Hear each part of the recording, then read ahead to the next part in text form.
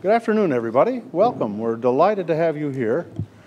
I was saying to Vice President Binay, I'm glad he could come after the monsoon left. I mean, yesterday was Manila weather, wasn't it? You know, except it was a little too cold. You know, but the sun is shining, and we'll give him credit for bringing a very, very nice day for all of us. Thank you all for coming. We're delighted to have you here. This is a really important opportunity for us to be able to host Vice President Binay. Let me just first say what he's decided to bring up a family of politicians. And so his daughter, Abby, who's a member of Congress, his son, Jejomar, who is the mayor of Makati. I asked him, how big is your constituency? He said, well, during the night, it's 800,000. During the day, it's 4.5 million, you know. Gives you a sense of what he has to cope with as a mayor. And that's where politics is very real, isn't it? You know, that's where it really matters, how everybody lives. This is a wonderful opportunity. Vice President Binay, of course, was side by side with President Obama during the last visit. Some very important, and in talking with Ambassador Kuisha, that you know, we signed this agreement. It was not easy. It was not easy, and I think Ambassador Kuisha, I think you said it was something like 8 working sessions before we got to yes. Rounds, not sessions, rounds. There were probably multiple sessions in each round. I mean, so it was tough, but it was an important visit, very important visit, because you know, Philippines is one of our 5 treaty allies, and I mean treaty allies. We have obligations with each other, and Philippines has been facing some big challenges this last year. There are challenges, you know, because we are an allied partner. So I think it was extremely important the President could be there, and I would say to Vice President Binay, on behalf of all Americans, thank you for being such a wonderful host for our President and making it such a good visit. And I think what we're going to, now he's not going to tell us the secret stuff they talked about, but I do think he's going to give us insights. You know, we're going to flesh out more of the content of how our 2 countries are looking at this very complex theater. It's becoming much more important. And we're lucky to have such a strong partner to anchor us in Asia. So we say welcome to all of our Philippine friends, and especially welcome to you, Vice President Binay. Are you going to, Ernie, you want to say some words of introduction and welcome? And otherwise, we'll turn it over to the Vice President. Well, would you all, with your applause, please welcome Vice President Binay.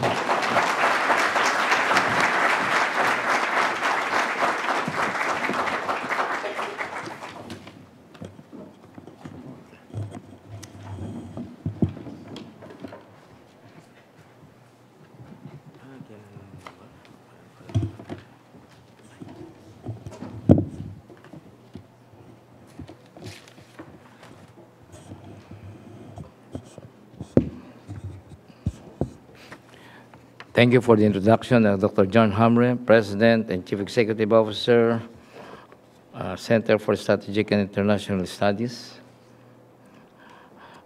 Philippine Ambassador to the United States, Ambassador C. Mr. Ernest Bower, Senior Advisor and Sumitro Chair for Southeast Asian Studies, CSIS, Ambassador John Maestro. John, you're now a president. I'm still a vice president.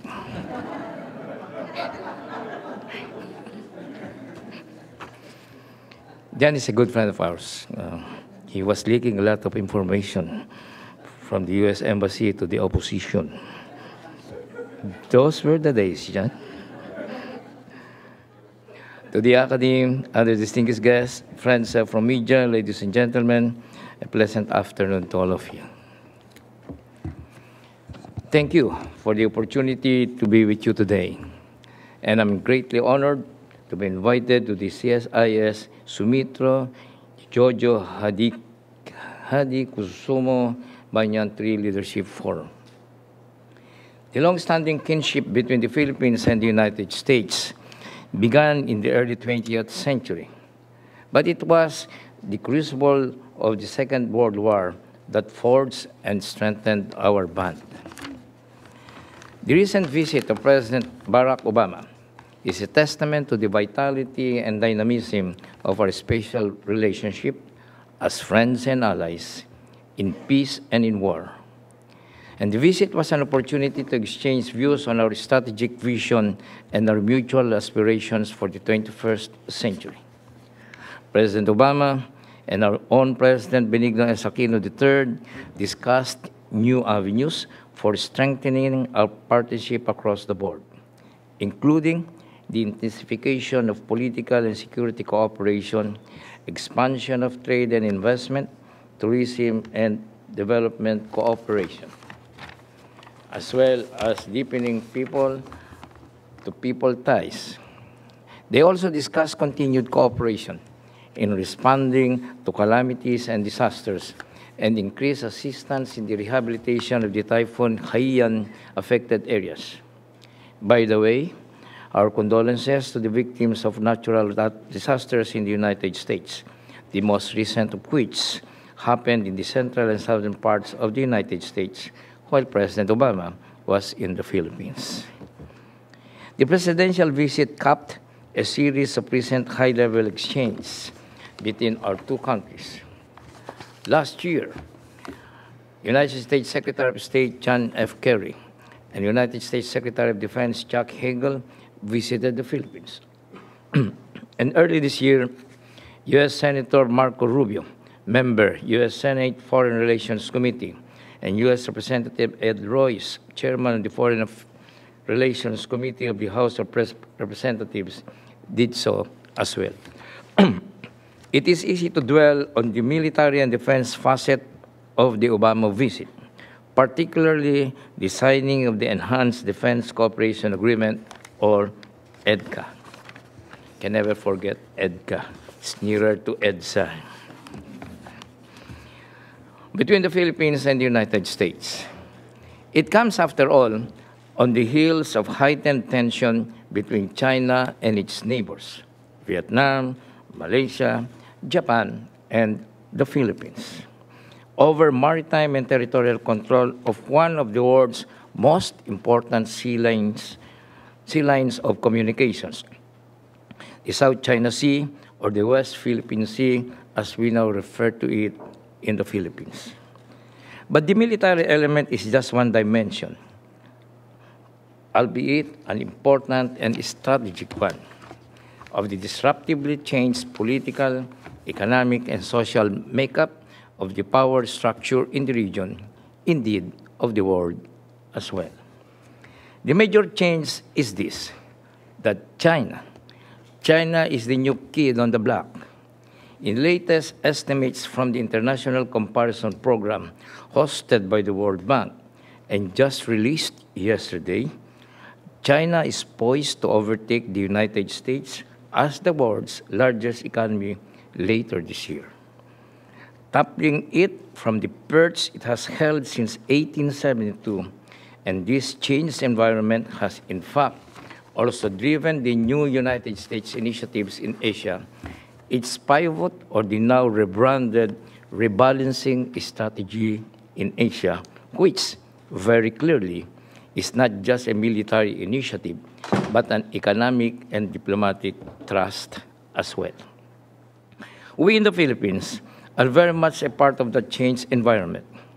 We are unlike any other country in the region in that we are a permanent neighbor and an old trading partner of China, and at the same time, America's oldest Asian ally.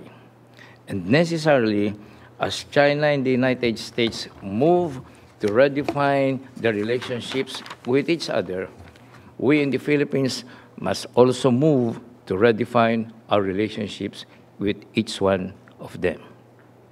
And so today, as I share with you our views of the future of our relations with a resurgent China and a rebalancing America, I have to tell you about the Philippine Development Agenda as this is the only context that must shape our new relationships with our neighbor China and our ally America.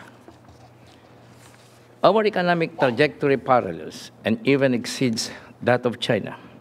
Under the Aquino administration, the GDP of the Philippines expanded to 6.6% in 2012, grew further to 7.2% in 2013, and is forecasted to be between 6.5% and 7.5% in 2014.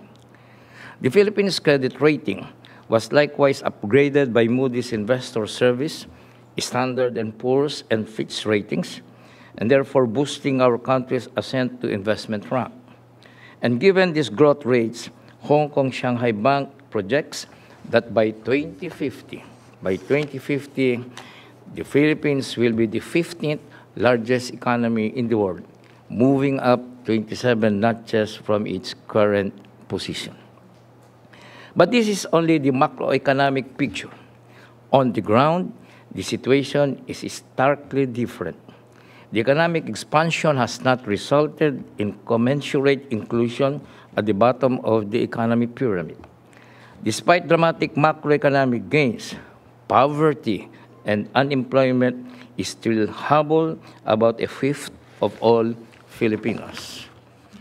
The other issue confronting the Philippine economy narrative is that our growth has been fueled by massive increases in the contribution of the services sector, principally in the business process outsourcing industry or BPO, and in the remittances of the Filipino overseas workforce.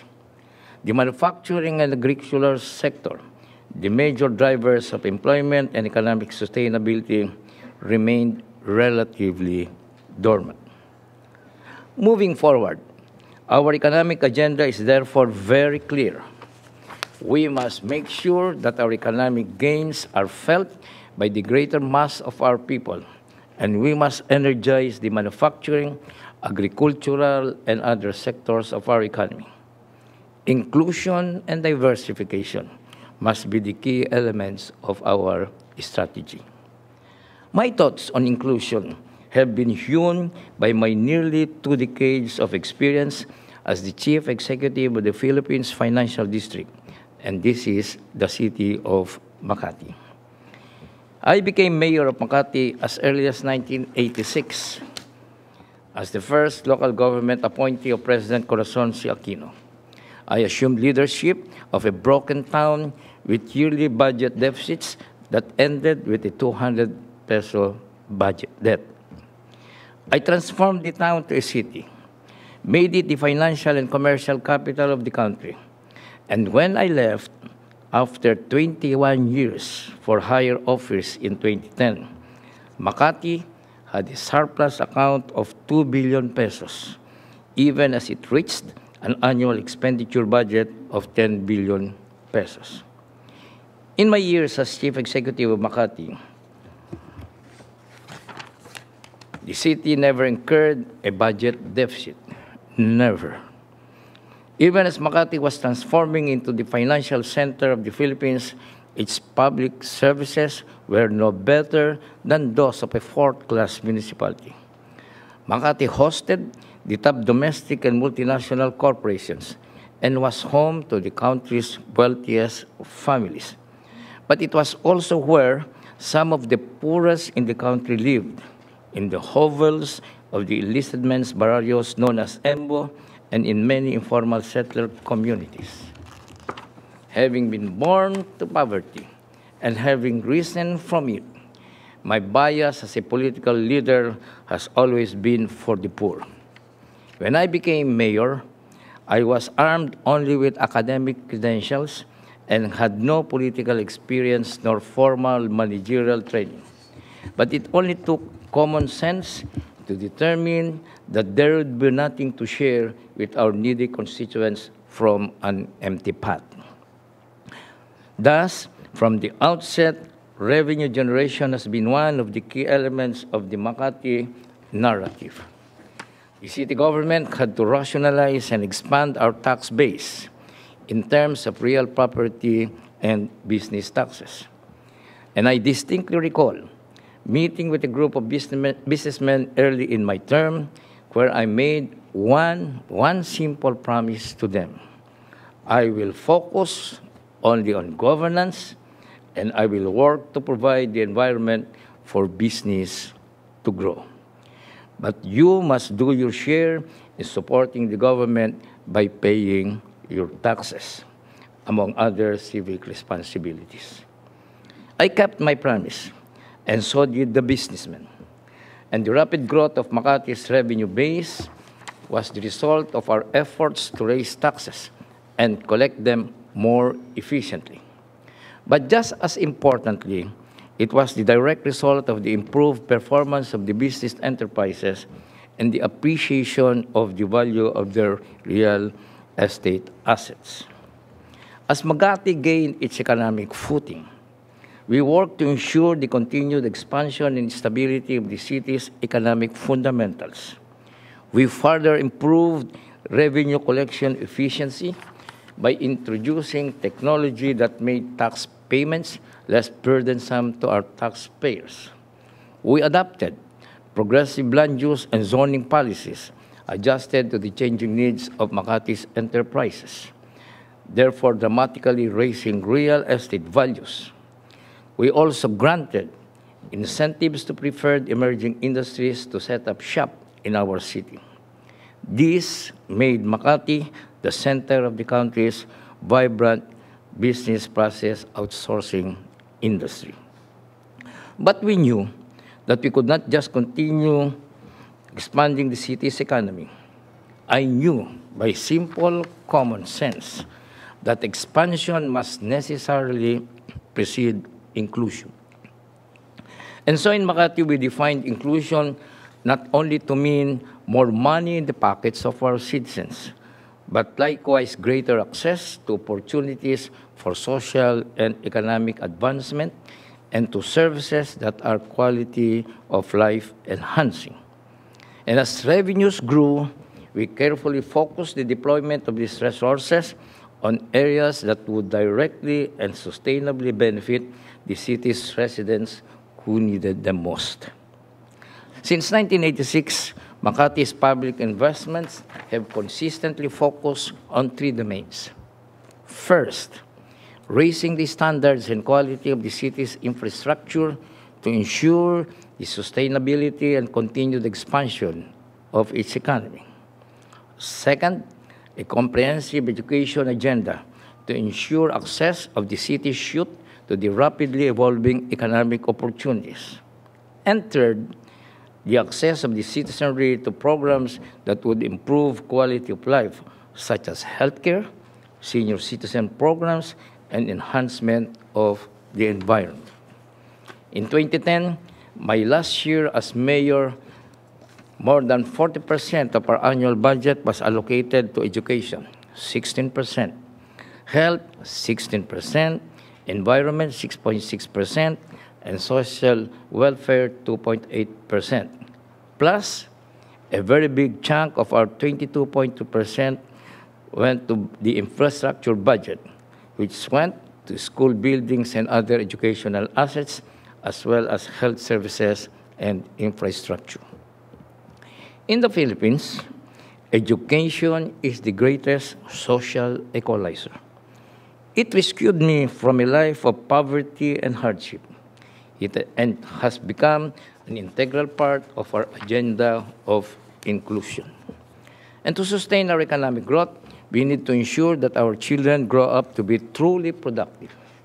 And today, about 85,000 students populate Makati's state-of-the-art. Technology-enabled elementary and regular secondary schools and a science high school, benefiting from free snacks, books and notebooks, uniforms, and allowances. Another 9,000 are in the country's pilot senior high school program being run by the University of Makati. And another 15,000 Makati College students are enrolled at our university, paying only a subsidized token fee of 1,000 pesos, or approximately 23 United States dollars a semester, with another 1,500 non-Makati resident but academically qualified students paying 3,000 pesos per semester or 67 United States dollar, less than the cost of a Wagyu steak and lobster meal. What do all of this mean? What have my long years of experience as Chief Executive of Makati taught me about poverty alleviation and inclusive growth? Very simply, that the alleviation of poverty must accrue to the poor, one Filipino at a time. Inclusion is not just statistics. It must have a name, a face, and an address. Now, as a national official, I understand what we need to do to achieve the full cycle of expansion and inclusion. First, we must enhance and strengthen the economic fundamentals that have been achieved, continuing to expand our tax base not by raising taxes, but by improving compliance and collection. Second, we must raise the infrastructure spending from the current 2% of our GDP to a truly progressive 5% of GDP, investing in infrastructure that raise the quality of the lives of our people and also enhance the country's economic climate. Third, simultaneously, we must expand and enhance the delivery of social services, particularly in education, health, environment, and social welfare. Fourth, we must improve entrepreneurship development, particularly in the grassroots, to provide livelihood opportunities beyond mere employment. And finally, we need a new executional paradigm that is aligned with sectoral, geographic, and ground-level realities.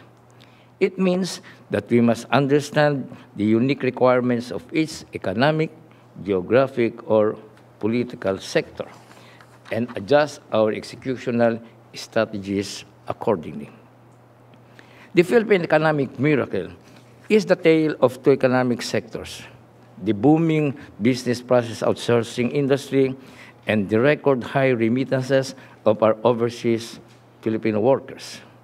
This, however, underscores the soft underbelly of the Philippine economic boom. To provide sustainability as well as greater employment opportunities, the Philippine economic portfolio must diversify equally into the manufacturing, agricultural, tourism, and other sectors of the economy. Our internal agenda is all cut out for us.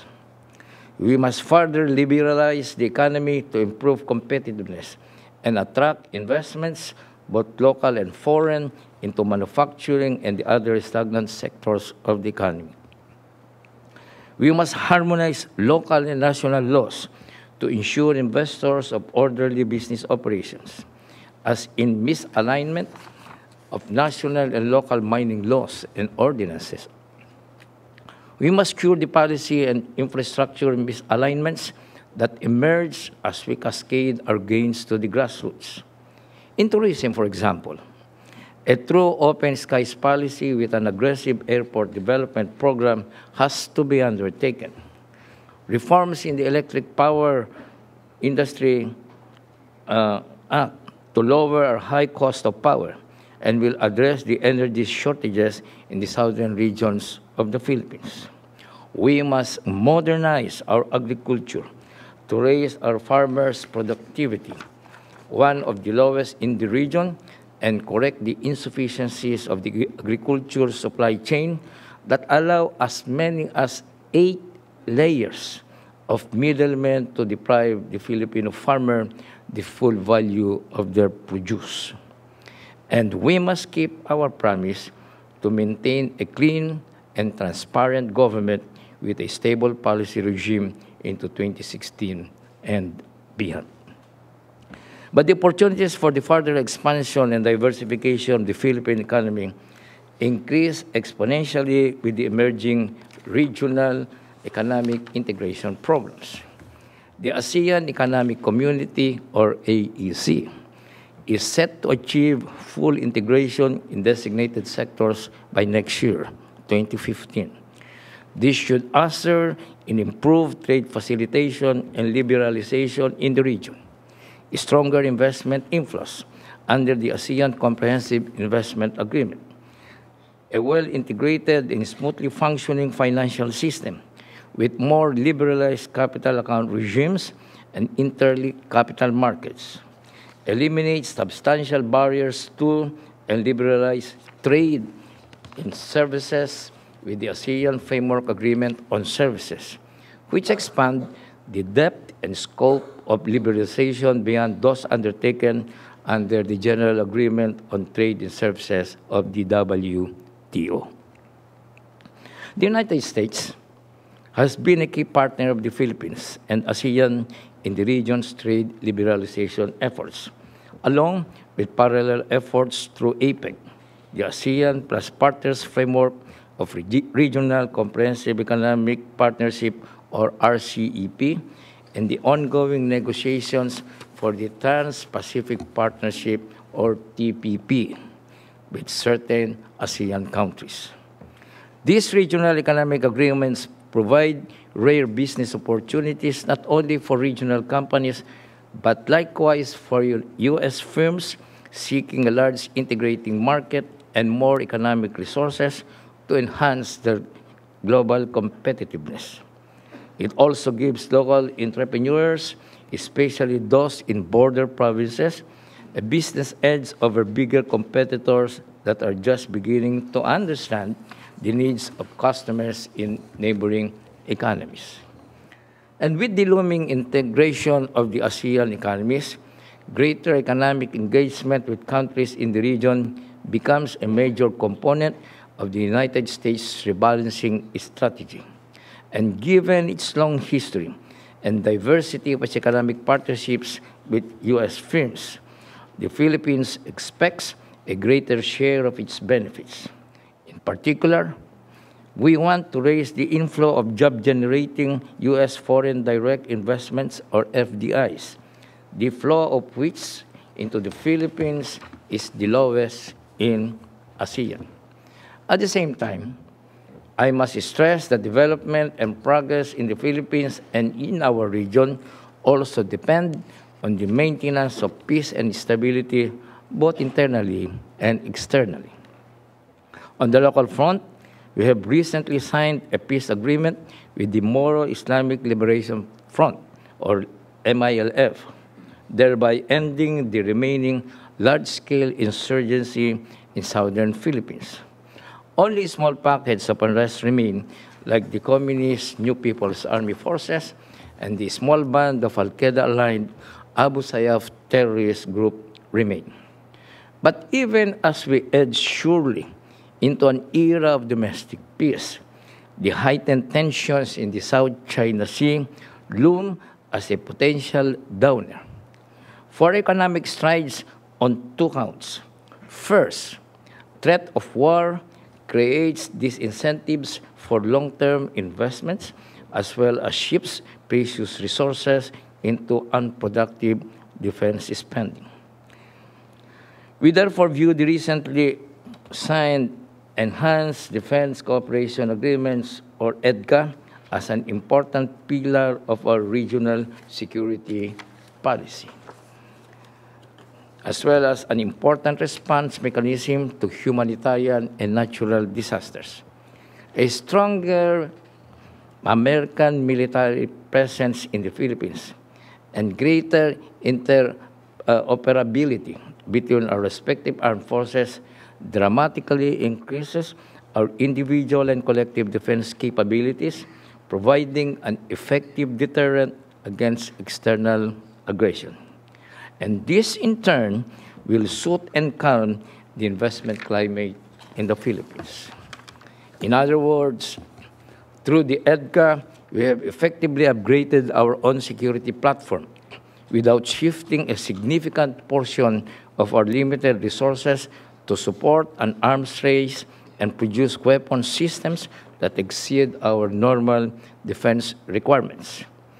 It enables us to focus better on developing a solid economic base to combat poverty, unemployment, illiteracy, and disease. Our support for EDSA does not signal a shift in our core strategy for regional security. We have always believed and will continue to hold ourselves to the principle that the future of mankind lies not in conflict nor war, but in dialogue, cooperation, development, and peace.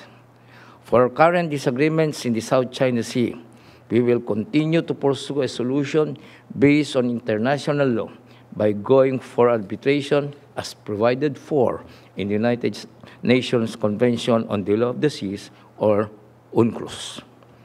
In a parallel effort, the Philippines fully supports the conclusion of a binding code of conduct on the South China Sea, or the COC, between ASEAN and China. We also seek to gain understanding of this issue in such regional fora as the ASEAN Regional Forum, or ARF, and the East Asian Summit, or EAS. And the Philippines and its partners, including the United States, will continue these discussions. Let me stress, nonetheless, that our support for EDGA does not reflect a freezing of ties with China, nor do we view the disputes in the South China Sea as the totality of our bilateral relations with China. Philippine trade with China continues to rise at a dramatic pace. In 2013, China has become the Philippines' largest trading partner, a distinction previously held alternately by the United States and Japan. Trade is not the only tie that binds the Philippines and China. Many of our countrymen trace their ancestry to China. The Chinese Filipinos constitute an important sector of our population. They are in almost every sector of the economy, from agriculture to the knowledge industry, and they dominate the annual Forbes magazine listing of dollar billionaires in the country. Many of them are now in local government and Congress and form part of the nation's governing elite.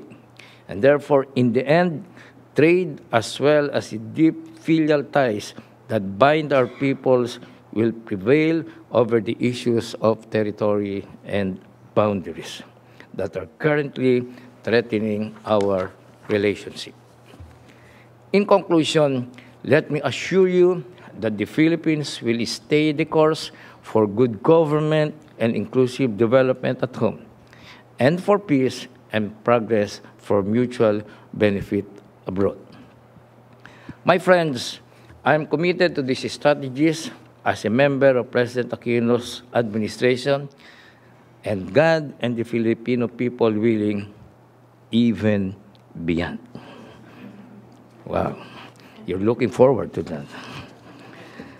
To end, let me quote one of baseball's greatest pitchers, Mr. Bob Feller, who said, "Every day is a new opportunity. You can build on yesterday's success or put its failures behind and start over again. Every day is a new game. That's the way baseball is, and that's the way life is."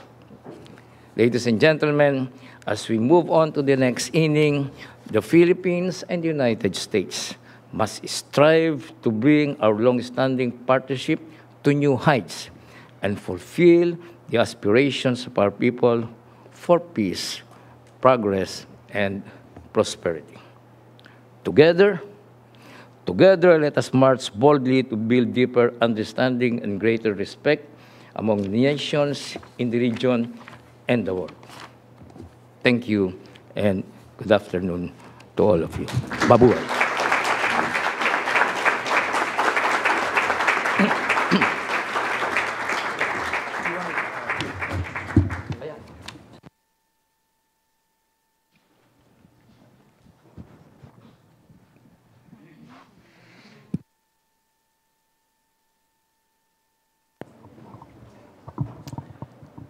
So, Mr. Vice President, I'd like to thank you for that comprehensive speech.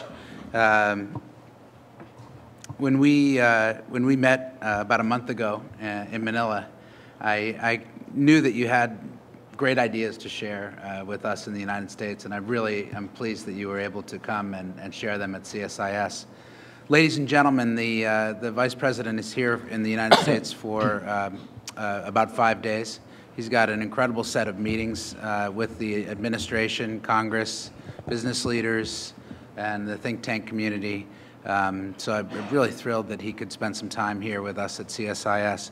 I'd like to take the honor of the prerogative, I guess I should say, of the chair and ask the first question.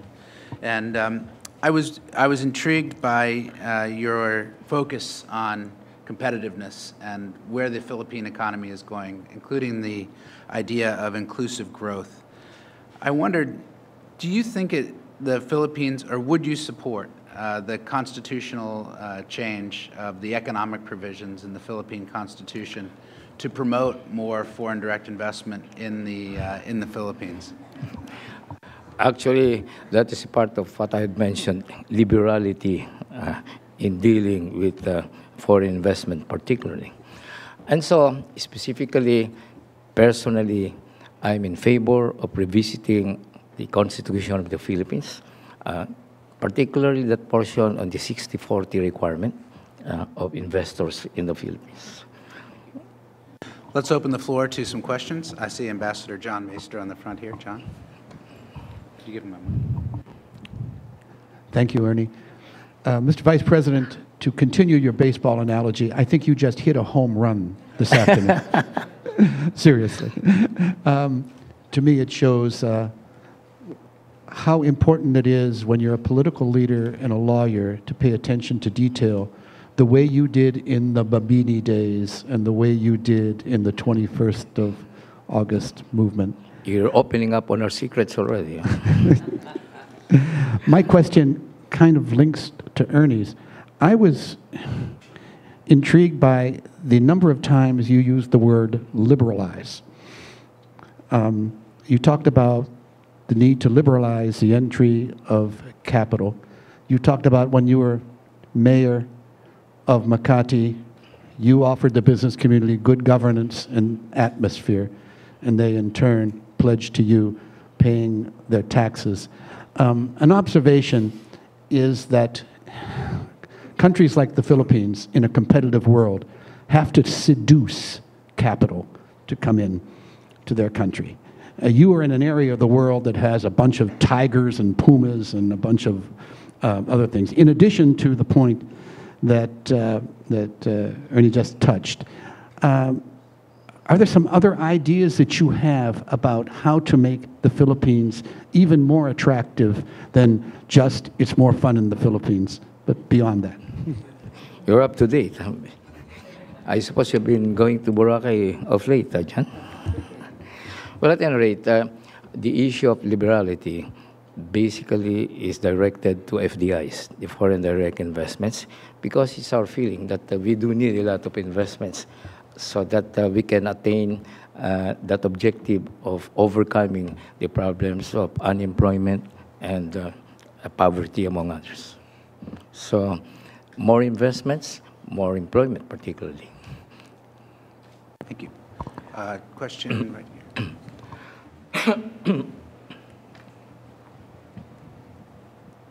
Thanks, Court. You got a nice necktie. I wouldn't know if you will be allowed in the Philippines wearing that kind of a necktie. Filipino rin tayo. My name is Eric Luchica with the U.S. Filipinos for Good Governance. Our chair met with you, I think, at the state dinner in Malacanang on Monday, Ms. Lloyda Nicholas Lewis, and our counsel, Mr. Ted Laguatan, I think classmates of yours. And they raised the issue of the temporary protective status, which was a request of President Aquino to President Obama. During your stay here in Washington, will you be following up the request for temporary protective status for our out-of-status Filipinos in America, about 200,000 of them? That's my question. I understand our government, through Ambassador Quisha, had appealed and made a request to the United States government to consider this particular request. Whatever would be the reaction, we are still awaiting, because this would involve people, Filipinos particularly, who are undocumented, who would come from disaster areas. But whether it will be taken on a case-to-case basis or whatever, I think we'll just wait for the decision of the U.S. government.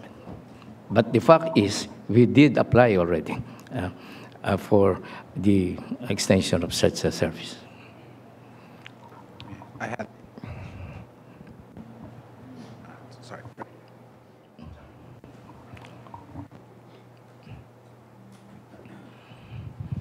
Thank you, Ernie, and thank you, Vice President. You've made a major point of the lack of industrial development, and that the energy crisis is perhaps one of the major causes of that and the worst energy costs in the entire region.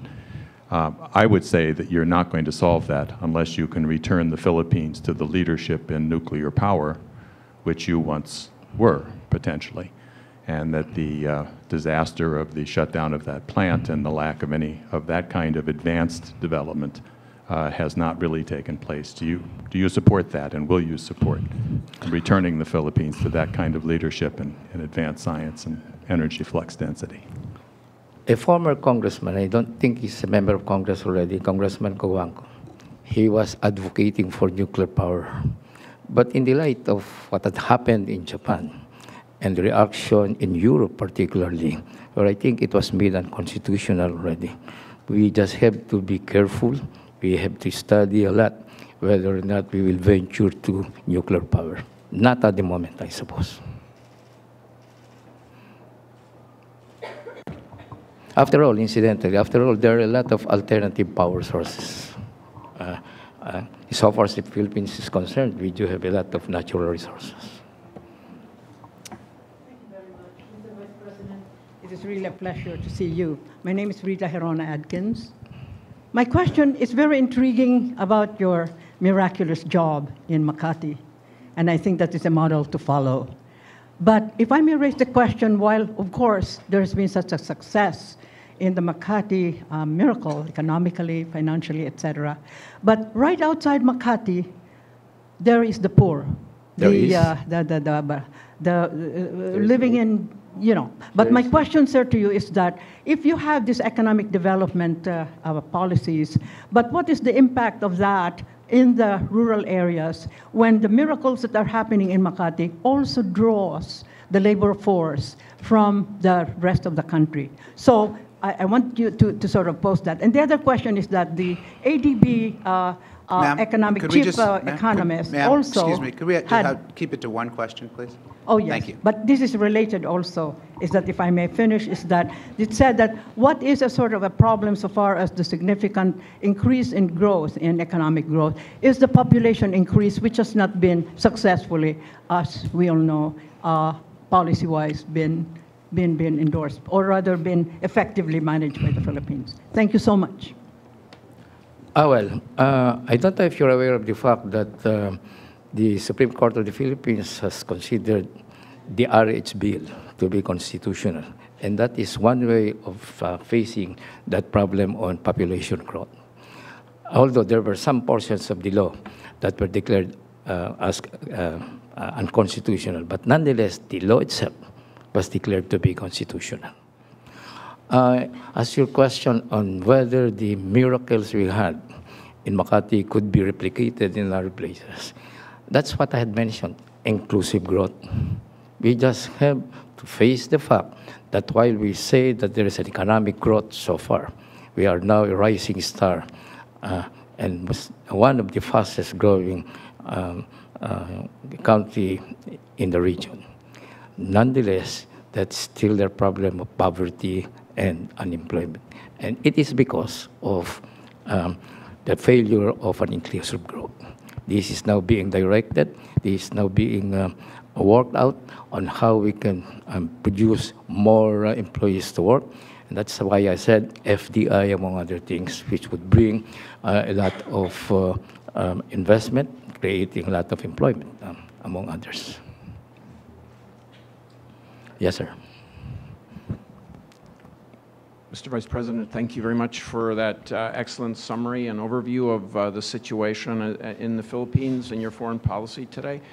There is a rumor, I don't know if it's true, but there's a wild rumor going around that maybe in 2016 you might run for president. No, it's not maybe anymore. Sorry. Assuming that that rumor is partially true, No, at I least, said it's not a rumor. could you give us, your top 2 or 3 priorities that you would have in your plank for running? Thank you very much. Well, I said it's not a rumor anymore because the day after the election, because of the intimidations coming from media, we're no different from the United States after all. Because of that intimidation, I had to admit, because they were asking, are you going to run by 2016? And I said, yes. I don't want to be a hypocrite, the usual political approaches. No, I'm still at this side. When I was still a boy, I always dreamed. I had that dream of being a president of our country.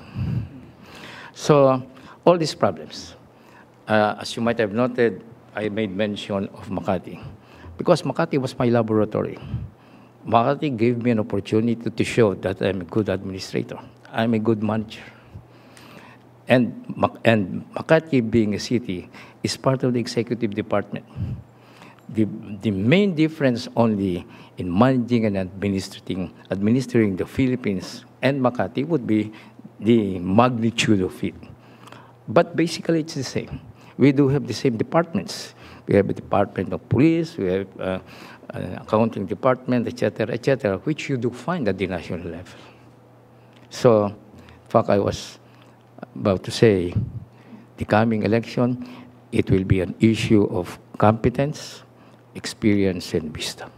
That will be the issue in the coming 2016 election.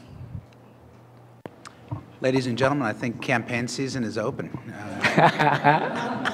Gentlemen. Foreign funding allowed. John, did you hear that? Good afternoon, Mr. Vice President. My name is Bobby Federigan, and I live outside the Washington, D.C. area, which is McLean. I remember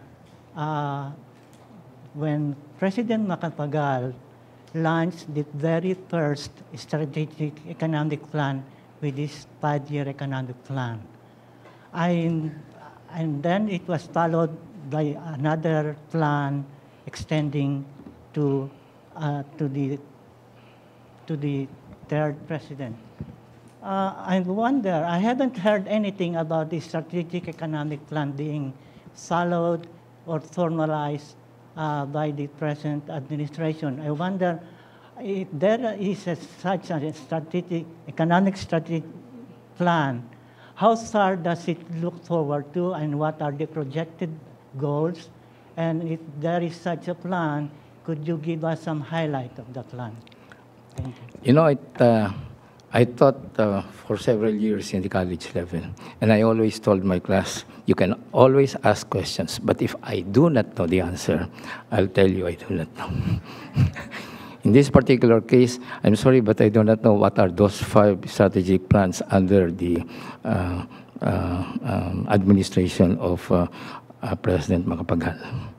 But definitely, every administration for that matter, all over the world, will have their strategic plans. So, again, I say, I'm sorry, what are these strategic plans? Therefore, I could not answer what are being enforced or what not being enforced. Gentleman right here. Good afternoon, Mr. President. Mr. Vice Thanks President. a lot. Mr. President. Was that wittingly done or what? My name is John Malagrida with the Philippine Inquirer. Today, some of us here in the audience attended the commemoration of Admiral Dewey's victory in Manila Bay. That was May 1st, more than 100 years ago.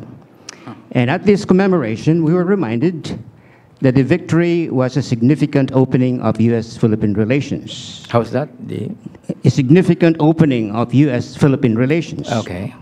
Now, of course, some historians would disagree that instead of liberation, it actually betrayed the national aspirations of the Filipino people. Now, fast forward to today, where you just described the threat of a resurgent China trying to control the China Sea. Your reflections or insights, sir, on what the historical relevance of the Dewey victory and today, particularly in light of questions about, is this yet another betrayal, these enhanced agreements with the United States, is this yet another example of betrayal of the Filipino aspirations for independence? Betrayal on the part of? This is according to some historians as well as Filipino nationalists who are questioning the significance of these enhanced agreements. And I want to see the historical relevance to the Dewey victory, which was viewed as a betrayal of Aguinaldo, who would have led his Katipuneros to Philippine independence. I'm sorry. Well, everybody is entitled to their opinions. Yes, that was an opinion, sir. But I don't consider that a betrayal. It was good.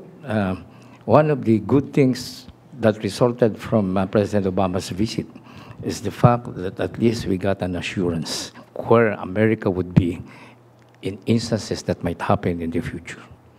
So, again, I think it's no betrayal. I am supporting it, in fact, and I think it will be passed, even if the matter will be brought. I suppose it will be brought to the Supreme Court of the Philippines on issues of constitutionality. But nonetheless, my feeling is it will be declared constitutional. Ladies and gentlemen, please join me in thanking Vice President Binay. Thank you very much.